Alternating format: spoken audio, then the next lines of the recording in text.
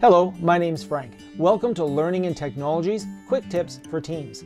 Have you ever wanted to create a team that has a lot of features already pre-populated for you?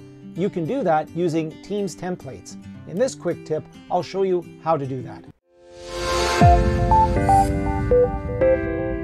If you find members of your organization creating the same type of teams over and over again, one of the things you can do is create a team template. So when I go to create a team, and right now I'm in a corporate client as opposed to an educational client. When I go to create a team, I can create a new team directly from scratch.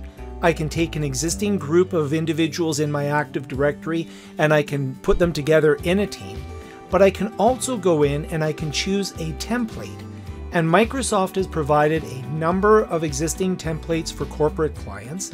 And if you're an educational client, you'll actually see a nice little dialog box come up that shows a classroom, a community of peers, and organization, just a few different templates and a smaller selection of templates in an educational environment.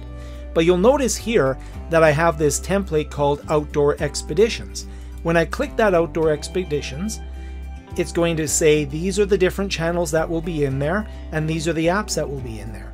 I'll hit Start, and I'll make this a public group. Everybody in my organization can join, and we'll call this our Vancouver Island Hike, and this one will do the West Coast Trail.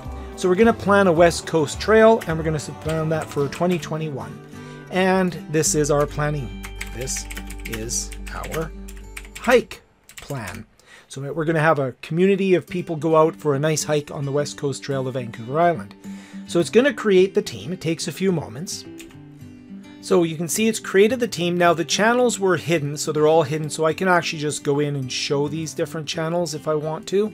So we can just go in and just so I can show you here how they look. We'll go into all the channels here and we will bring them onto the screen so that we can set that up automatically. I'll show you that in a moment. So now I have this great, generic template. I've created a nice template. I didn't have to put in all those channels. They were automatically put in there. And in addition to that, there's a number of applications that I also have put in there as well. And if you go in, I can drop them down. I can add different tabs in there. I can begin customizing the channel further, but that basic structure of the channel is built. Now, in order to do this, you can't do this as a user. You do need to get your IT team involved. So here I've gone in and I've logged into my administration center for Teams, and underneath the administration center I can go into Teams and I can go into Teams templates. And to create a new one, you can see all of the ones that I currently have in there. This is the one that I just created, Outdoor Expeditions. I created this template so that I can make more teams using this template. To add a new template, I just go into Add and I can create a new template.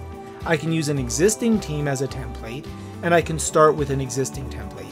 One of the really handy ways of doing this is to create a team that's sort of not populated. It just has all of the channels, all of the applications that you want. Tell your IT department that you want to create more teams that are using it as a template, and they can simply go in here, choose to use it as a template, use an existing team as a template, then they can go in and they will be able to go in and choose that team, the Vancouver Island Hike team. You can see it here, and they're going to now make another template based upon that. So you can see that we can, if we want as individuals, create a generic team, contact our IT department, ask them to add it in as a template, and then when we go in to create a new team, so if we go in to create a new team in our environment, what we can do is go into Teams, and we can go in and create a new team, and we can now go in here, create a new team. We can now use that as a template. So that's a great way of using templates in order to work with Microsoft Teams. Thank you for watching. I hope that was useful. If it was, hit the like button, subscribe for more tips and longer videos, and share with any colleagues that might benefit from this information. Thank you for watching. Here's some other videos you can check out on my channel.